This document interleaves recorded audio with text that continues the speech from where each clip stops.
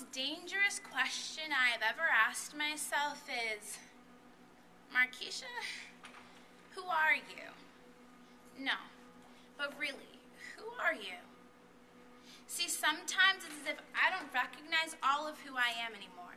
My potential is growing exponentially. Not even half of me fits into the mirror anymore.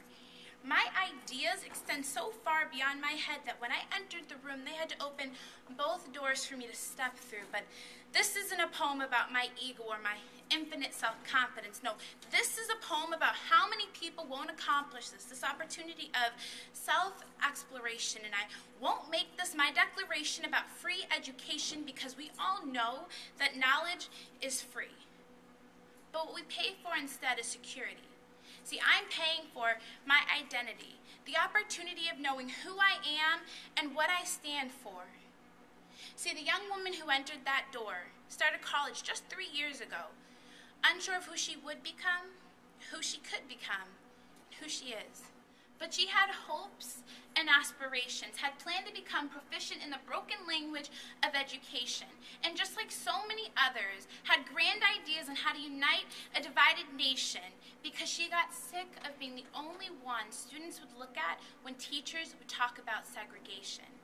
And while this dream hasn't vanished, it's been moved to a distant location because she's ignited a new motivation. She's discovered her passion for fashion. See, this diva can style circles around all men who swear they're Christian Dior meets Godsend, but that's my confidence talking again.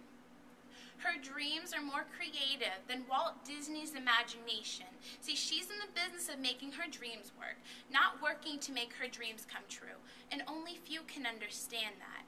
I didn't come to college to pave roads that might lead me to my destination or a location where I could be content. No, I came here to reinvent, to innovate, to design the best version of myself and wear it as a uniform as I draw up the blueprint of where I know all roads point to. See, I am the dream. This is my truth. And so the only answer I have ever been able to draw up is, Markiesha, you are you.